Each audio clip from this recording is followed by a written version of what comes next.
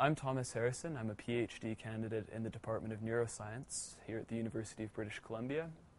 And my program is under the umbrella of the College for Interdisciplinary Studies.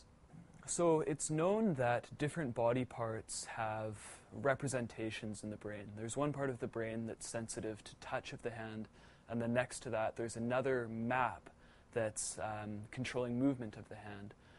And we wanted to know what happens if one of these areas is destroyed. If you lose sensation in the hand, can the part of your brain that was previously controlling movement take over the function of sensation as well and do double duty? And I'm interested in knowing how good the brain is at doing this after an injury, how well it can use its own plasticity to adapt and compensate for the loss of one part of the brain. I always knew that I wanted to study neuroscience, and UBC probably has the best neuroscience program in Canada.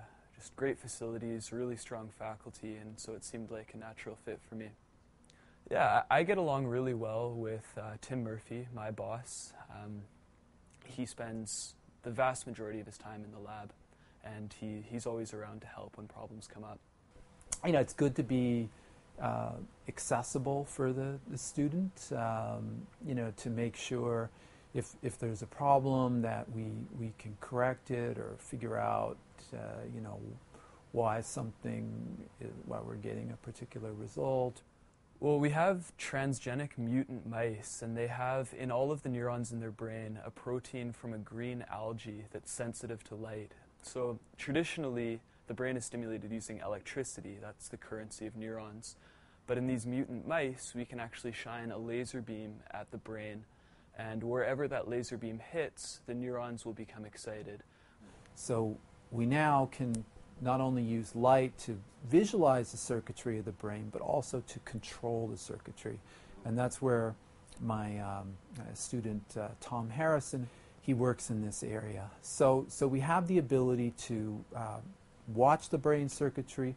We have the ability to actually intervene and try to jumpstart or try to promote recovery through stimulating it with light, or to just understand what circuits are actually involved in the recovery process. So we hope someday to learn things in the mouse and then somehow translate them to other researchers working in humans and to make the recovery of a stroke patient better.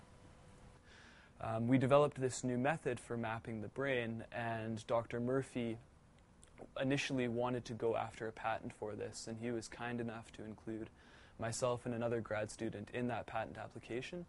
And so we went to the University Industry Liaison Office and met with the people there, and I thought that their job just seemed so interesting, meeting new people every day, finding out about the latest ideas coming out of the university, and then trying to think of ways that could be developed into a business to get that technology out into the real world.